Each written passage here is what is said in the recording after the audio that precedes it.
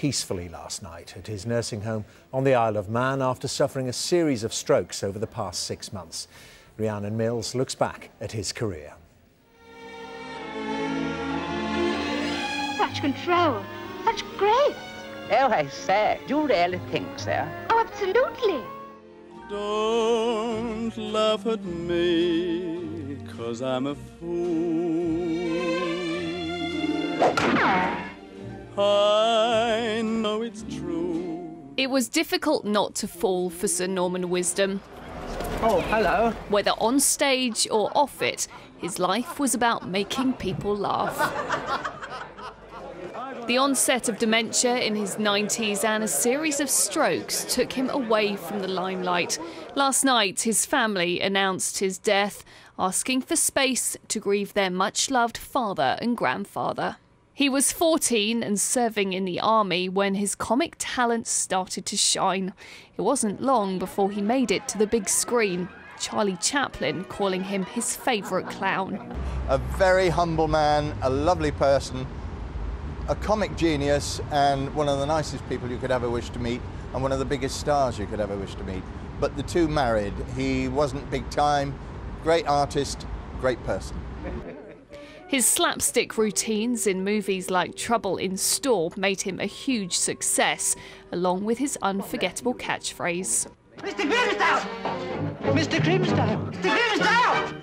Overnight, his official website crashed twice as thousands tried to pay tribute.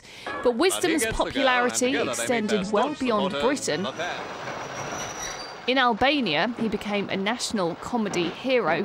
His were the only Western films shown during the communist era.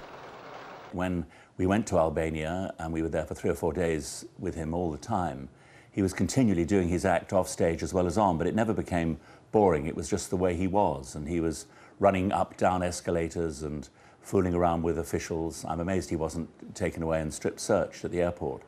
Even at his 90th birthday party in 2005, he didn't appear to be slowing down.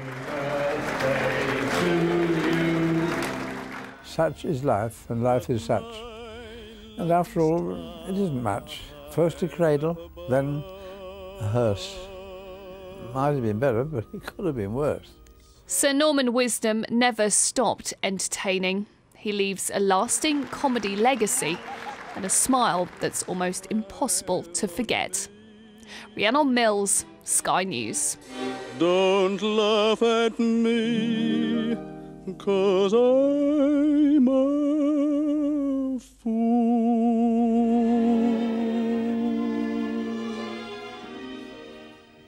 And if you want to leave your tribute to Sir Norman and read comments about the comedian, go to our website, skynews.com.